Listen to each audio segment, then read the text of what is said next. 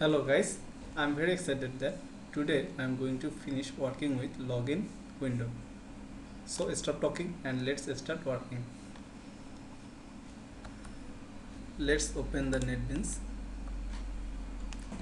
and you see this is the method that I have already called but I didn't create it. Sorry. So let's create the method. You see I have already created a method named init here after the constructor. So I'm going to create this method after the init. Before that, let's set the format. Yes, it looks nice. And this is our init method. And then I'm going to create our close method. We need to specify the return type, private void close, and you see the warning is gone. And what will contain the close method? Let's write the code.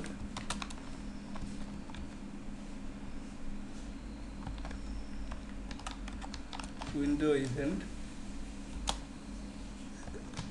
window closing event is equal new window event. This window event dot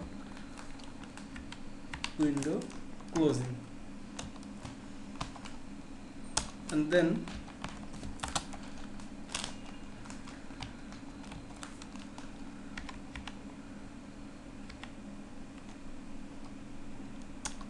toolkit dot get default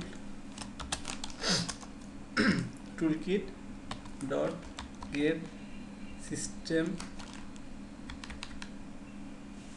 event QE dot post event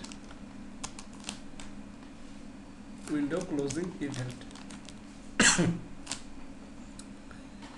Actually this piece of code will close this window. So let's run the program.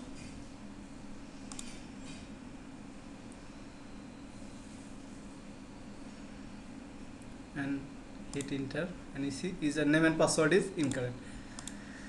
What is the correct username and password? A. Username and password is A. Let's put A and password A and hit enter, and then the window is closed, and you see there is no main working window is appeared. Actually the software is shut down, but we need to close the login window only, and then we need to appear the EasyStart main window. Why this is happening? Because we actually close it, so we need another operation, and I will set the operation here, and the operation will be set default close operation, and JFrame dot dispose on close, and we can set the resizable to false, and then again run the program.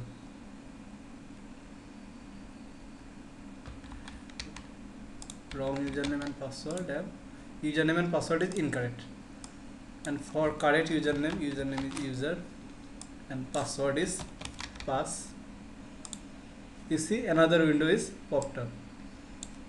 This window is popped up because of this piece of code, and set resizable is equal false means that we cannot resize our login window. If you makes it true, then you can resize it. you can see it by yourself by making it true or false.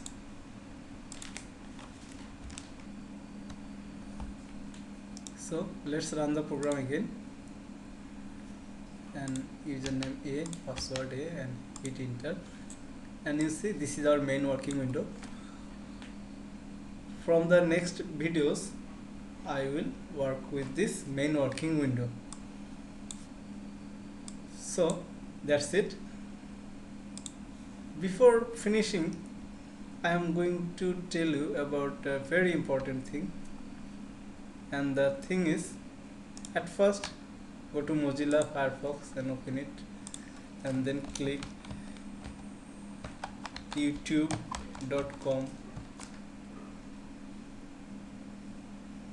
and then search for Taufiqur Rahman, hit enter, and you see